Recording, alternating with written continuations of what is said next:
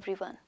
My name is Sonam Yadav, working as Assistant Professor in Biyani Group of Colleges. Today I am going to teach about phase space, macrostate and microstates. So we start from phase space. So here, first of all, we'll go with definition.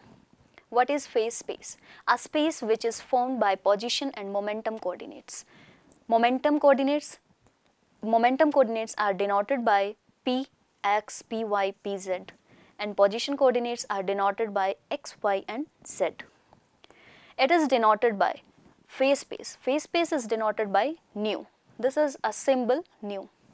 So here phase space has 3n coordinates, as I already told you that X, Y, Z, and 3n momentum coordinates that are Px, Py and Pz. The entire phase is divided in 6-dimensional cells whose sides are dx, dy, dz, dpx, dpy and dpz. So here we have a whole space. We divide this space in 6-dimensional coordinates. So here we divide in small coordinates. That's why we are taking dx, dy, dz instead of x, y and z.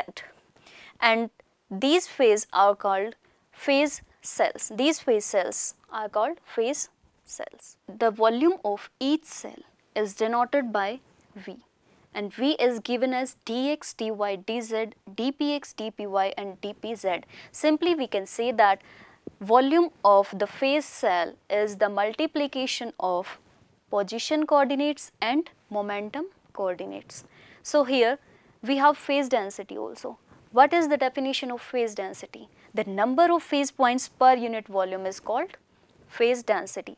So volume we have dx, dy, dz, dpx, dpy, dpz. Now what we have to find is, so here we have number of phase point per unit volume is phase density. We have volume V, but what we have to find is number of phase point, that is denoted by Ni. So the phase space has only a single point which give that information about entire system. Also the instantaneous speed, instantaneous state of the particle is represented by a single point in phase space, and that single point is called phase point.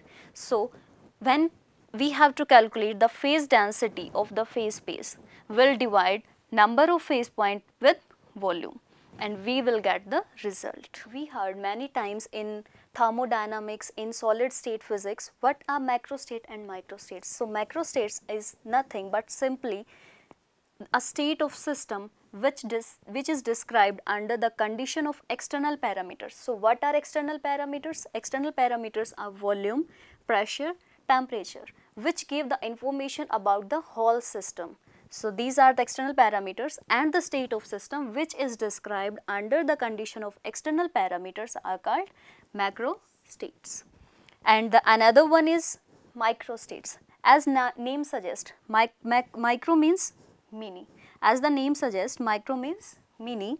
So the state of microparticles which is described by energy levels is called microstates. And the another definition we have is, it refers the state of the system by specifying its position and momentum coordinates is called microstates. And these are the two terms we were talking about, that is macrostate and microstates, and we already had talked about phase space. Thank you. I hope this all will be fruitful to you all. I would like to request you all to please like, share and subscribe our channel, that is GRUKPU. Thank you.